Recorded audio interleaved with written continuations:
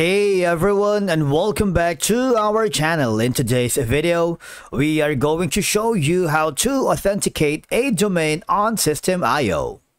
Let's begin. Authenticating your domain on System.io ensures that your emails are delivered securely and are less likely to land in spam. Now, the first thing that you need to do is to log in using your credentials. If this is your first time in System.io, I want you to click the sign up option. And by following the on-screen instructions, you'll be able to log in successfully. And I want you to go to the upper right corner where you can see your profile icon. There should be an option that says settings. Click on it. And then you need to access your domain's DNS settings. All right, that's going to be around here. In the left side panel of your dashboard, click the custom domains. All right. Now, if you want to add a domain, basically click this button right here and type in the domain that you have, especially if it's provided by another hosting company or platform. In my case, this is my domain. It's deeplaughs.com. It's powered by Squarespace. All right. So I'm going to copy this right now and switch over to System.io, and then click on the add domain, type in here and click on save. What will happen is you would be forwarded to this section. Just wait for it. It takes a little while. It is checking the authenticity.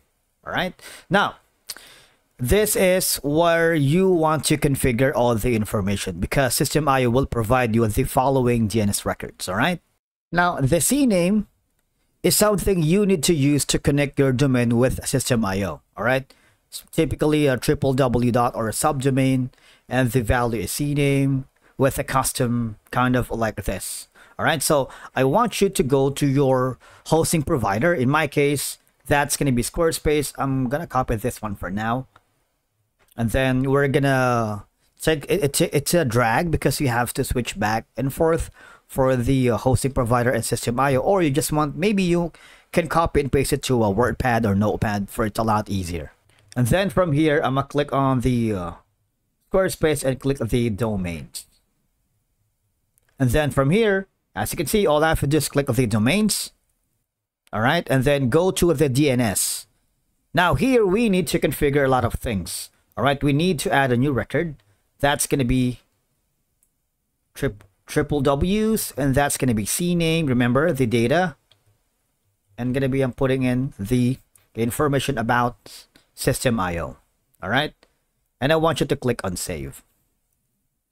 Now once you added that, all I have to do is click on save, and then save changes and wait for the propagation. All right, because DNS propagation can take up to 48 hours. So when you go hover back to the System.io, you don't have any much choice but to wait for it, because we need the system to verify the domain in System.io. All right. And as you can see, the validation is pending, and you just have to wait for it until it's verified. And it takes 24 to 48 hours, but sometimes it's usually faster, depending on the traffic network.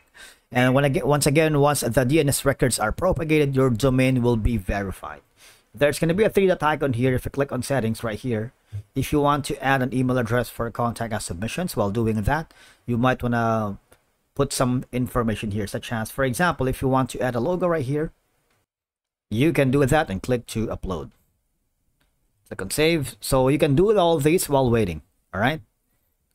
And then now after 24 to 48 hours, all right, and you need some helping locating your DNS settings or adding new records, and you're having issues with that, you might want to go to the help center here.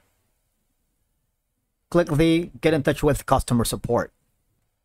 This is going to be one of the easiest way for you, because one of the customer support staff will give you troubleshooting steps and guidelines on how to fix if you encounter, all right, any problems along the way. But normally you just have to wait for 24 to 48 hours.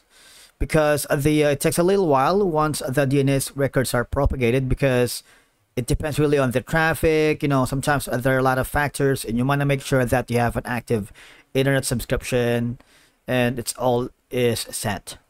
You can also send a test email from System.io to confirm that your domain authentication is working correctly. How?